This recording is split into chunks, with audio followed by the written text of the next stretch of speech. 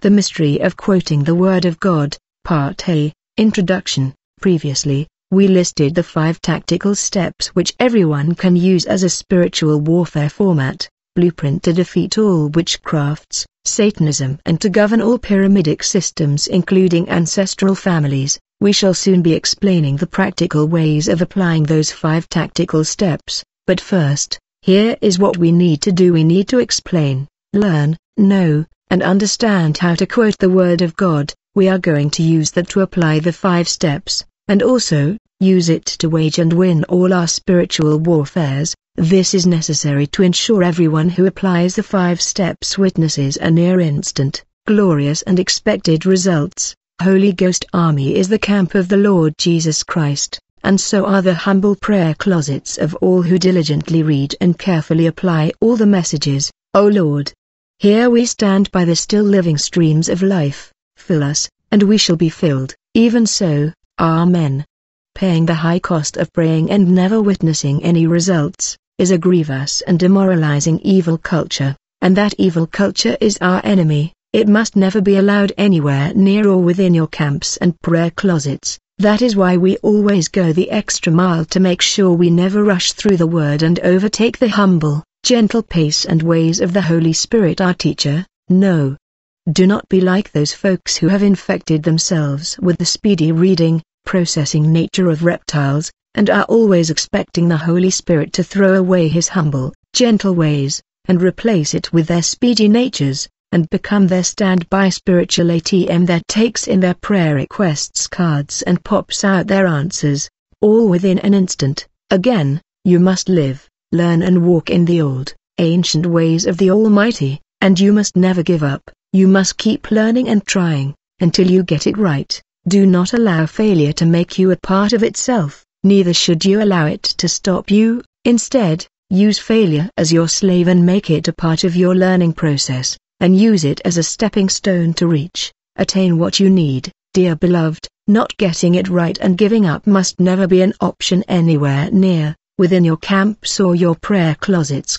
Trying and persisting until you get it right must be your only option. We are going to take the time to explain what quoting the Word by faith really means, how to use, apply it and witness expected results, and also, what exactly happens in the invisible realms. Anytime faith is birthed, ignited in your heart and you quote the Word, the time has come for us all to learn, know what we must do, in order to also see, receive, enjoy real results when we quote the Word, just as the heroes in the Bible did and saw, received, enjoyed real results. It has to work for us also, just as they are. May the Holy Spirit help us understand what we are about to study. May it upgrade our spiritual warfare and daily prayer lives, and finally, may it destroy Satan's secret manipulation of making the prayerful believer to become so used to the habit of rushing through spiritual warfare prayers without quoting the Word. A hard to recognize evil habit which Satan wants every believer to adopt. Amen. We begin in the name of Jesus. The 3 ancient weapons of the disciple which absolutely no devil or situation can defeat are these: the Word of God, prayer and fasting. This message focuses more on the ultimate among them, which is, the Word of God. Everything was created by the Word, and He is what keeps everything alive and functioning. As we read in John 1 verse 1-3, life is all about reporting daily to the wilderness classroom upon the earth in order for the merciful Holy Spirit to teach you how to live by the Word. All those who do not report to the wilderness classroom upon the earth for the merciful Holy Spirit to teach them how to live by the Word, shall inevitably end up in the volcanic classroom inside the belly of the earth, where a merciless teacher called unquenchable fire will teach them how to live without the Word for all of eternity. So, all things were created by the Word of God.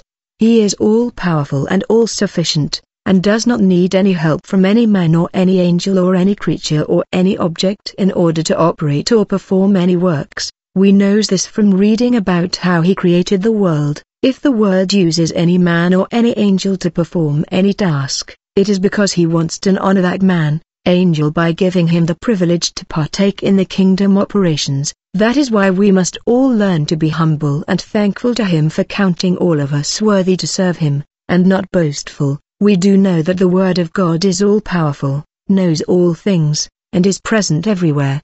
He is infinite and eternal, and can manifest in all forms and at all places, even at the same time. In John 1:14, He manifested as flesh and blood to dwell among us, and the Word was made flesh, and dwelt among us. John 1:14. His form of manifestation, which He has given unto you to live by and use to wage and win all your spiritual battles, is or are the written words which you read in your Bible. Here is another way of putting it. The entire contents of your Bible is a divine software that created and also runs, controls all things in the entire universe. It is a divine script that consists of many scripts called scriptures. So then, the Word of God is self-sufficient, and it works, governs all of creation, including all that goes on in the heavens, and all that goes on upon the earth, and also, all that goes on in the kingdoms of darkness. It has its own default way of working in the life of every person. Now, the question which this message is about to answer for us is this: how can you make it perform a specific task for you, not according to its own default way by which it works for everybody, but according to your own specific way that is in line with the will of God?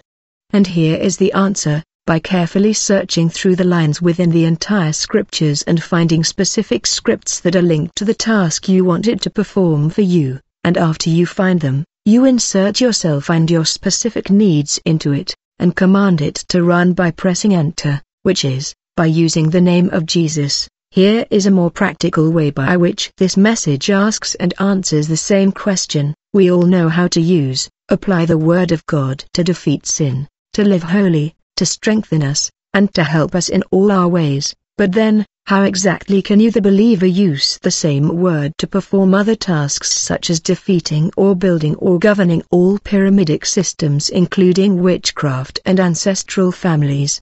How can you use the same word to do all that, including waging and winning all your spiritual battles, right from your prayer closet? There is only one person who knows how to teach us how to do all that.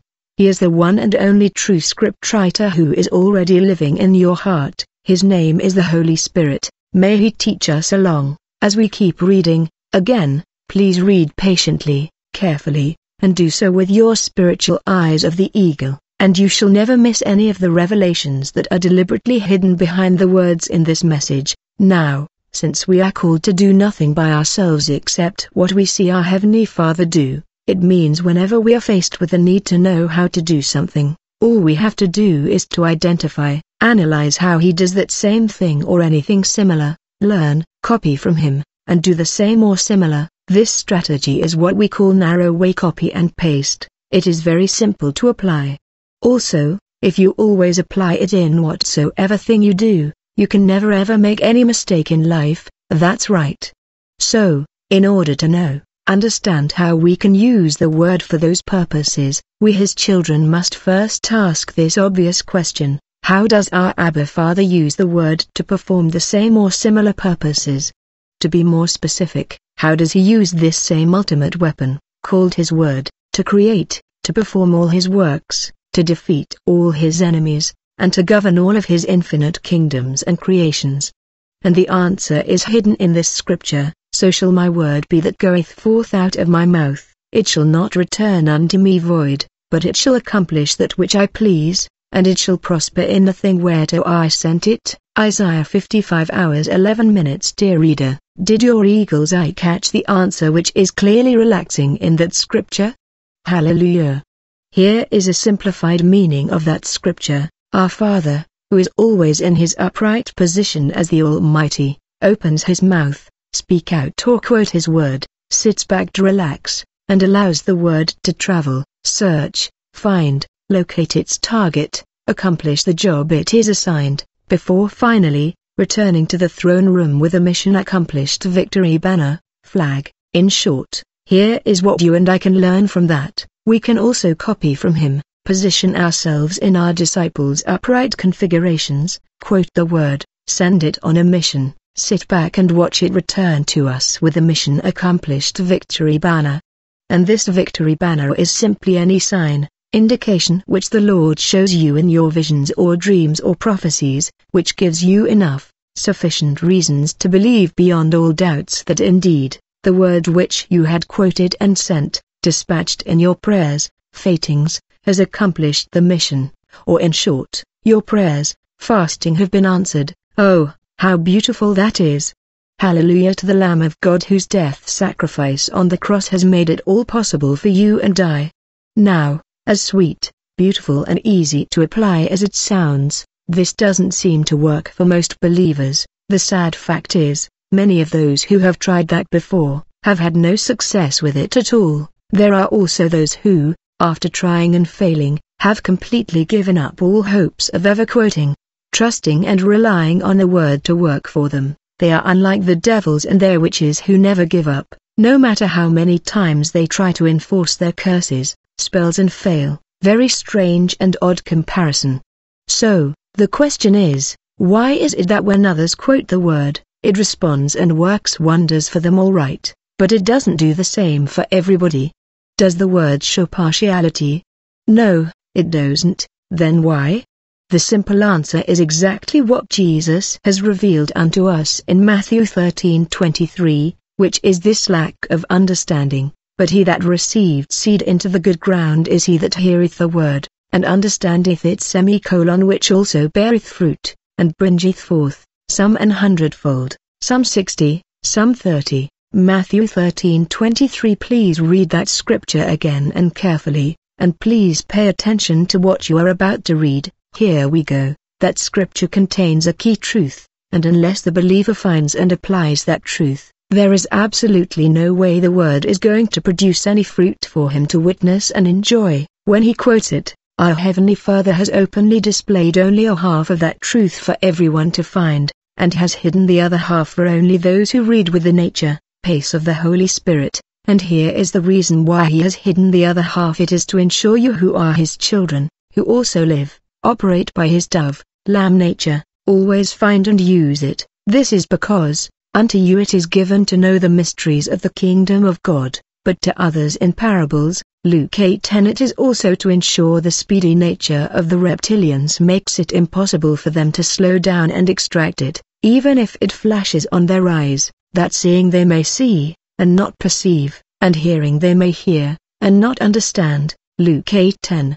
Here is the obvious first half of this key truth which is loudly shouting within the scripture. The believer needs to understand the word itself, in order for it to produce fruit for him, and Jesus said, "Are ye also yet without understanding?" Matthew 15:16. And here is the hidden final half of this key truth which is gently beckoning within the scripture. In addition to understanding the word itself, the believer must understand that the same word needs him to meet a fixed set of minimum requirements. Otherwise, no matter how much he understands the word, and no matter how many times and how much strength he uses to quote the same, it is never going to respond or produce any fruit for him. Never. This is serious, my dear friends. It is the glory of God to conceal a thing, but the honor of kings is to search out a matter. Proverbs 25:2. Here is a quick summary of what we have established so far in order for you to be transformed from who you are today as a believer, into the kind of elite disciple which Christ needs you to be, which is, a disciple who can quote the word to perform works just as your Heavenly Father does. You need to set some time aside, learn and master how to do these two things. 1. How to put together and build a stable, solid form of understanding of the word which you quote. Understand the word which you quote. 2. How to meet and maintain the minimum set of requirements which the quoted word needs, in order for it to perform a specific work and produce a specific fruit which you ask it to. Live a life that is above the minimum requirements. Those are the two things which the word, also called seed, uses as the good ground to grow and produce fruit at wherever destination you send it,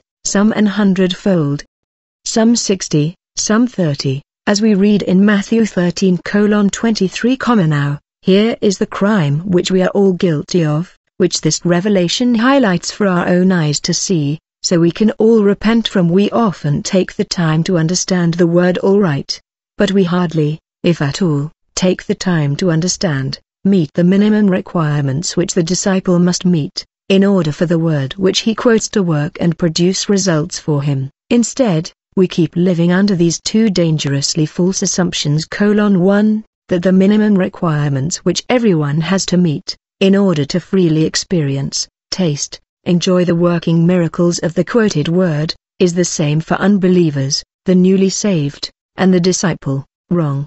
2. Since the word had overlooked our shortfalls when we used to be new, young in Christ,